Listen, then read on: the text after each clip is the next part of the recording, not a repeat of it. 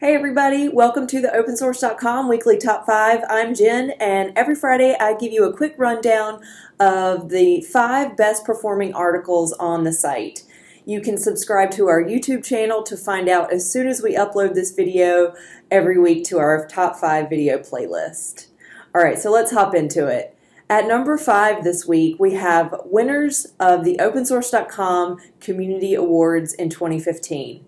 So every year, Opensource.com awards contributors from our community who have excelled in writing and sharing about open source. So open source technology is one area where we focus on a lot on the site, but we also share tales of people from around the world who are pushing and working for open education, open access, open data, open government, and a whole lot more. So you can check out the awards for our winners in the following 6 categories. The People's Choice Awards recognizes the community's favorite contributors from 2014, and this is voted on by the community. We have the Reader's Choice Awards, which recognizes the community's favorite articles from 2014, and this is voted on by the community. And then we have the Best Interview Awards, also voted on by the community, and this recognizes their favorite interviews from 2014.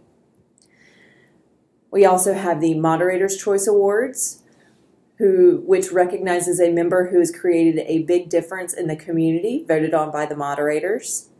And then we have 2 awards that are selected by the Opensource.com team, and this is the Conversation Starter Awards, which recognizes those who've excelled in starting conversations about stories that are published on the site. And then we have a new award, the Emerging Contributor, which recognizes new contributors to the Opensource.com community. So go check those out. It was fun to award those and really recognize some people who have contributed to some great content on the site. All right, at number 4 this week we have Good Design Matters for Open Source Projects. Rushba Meha walks us through what it was like for his team to find the right company to redesign their open source enterprise resource planning ERP project called ERP Next. He focuses on the importance of taste as well as the brief, the designer, and the process for the project in executing a successful design to increase user engagement of an open source project. This kind of advice is good for anyone trying to reach new audiences and improve the experience of their users.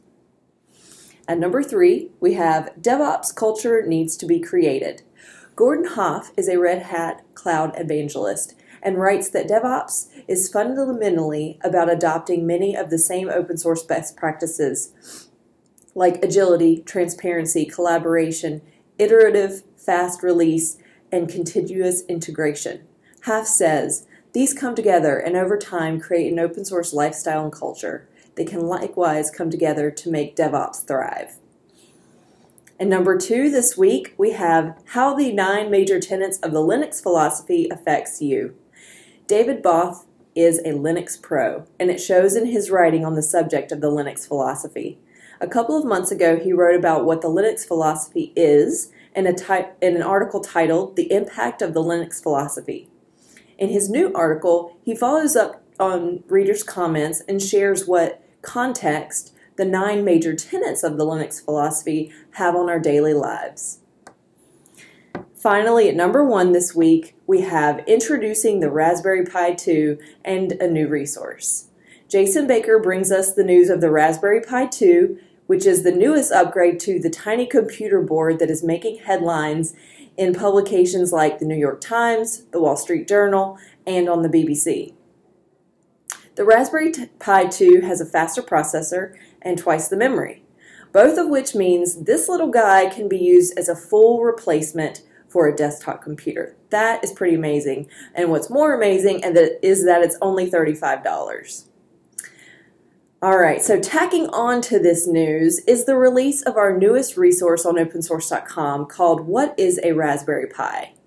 This is a resource written by Jason Baker as well as Ruth Sahili, who is the author of a recent book called Raspberry Pi Hacks. So check that out, check all the links out to the article in the notes below, and we hope to see you again soon. Thanks.